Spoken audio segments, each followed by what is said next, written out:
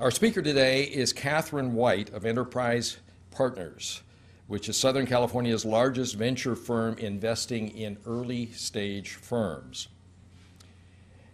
She helps portfolio companies of Enterprise Partners describe and defend their intellectual property rights. Good morning.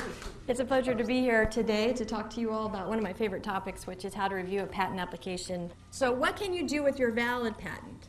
Well, if somebody infringes it, there's a lot of things you can do with it. You can get them to pay you a licensing fee. You can sell your patent for big bucks to somebody else who would like the power to exclude others from doing that. You can sign cross licensing agreements. In some cases, you can even shut down a factory.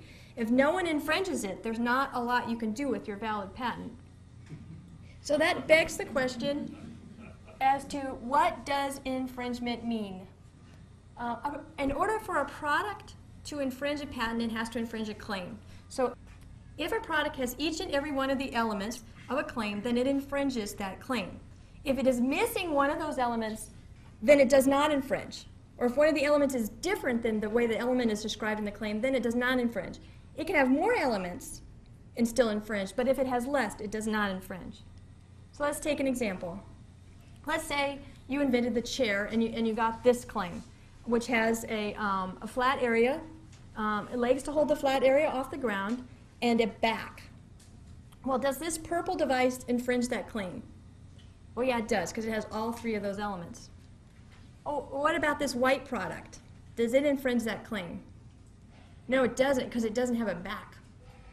So if someone so the evil infringer started making this bar stool, you would have no power over him with that claim, and he is free to make that bar stool without a risk of infringement. So what about this orange device, the rocking chair? Does that one infringe? Well, yeah, it does. I mean, it's got rockers on it, which is not one of the elements of your claims, but it can have more elements than your claim and still infringe.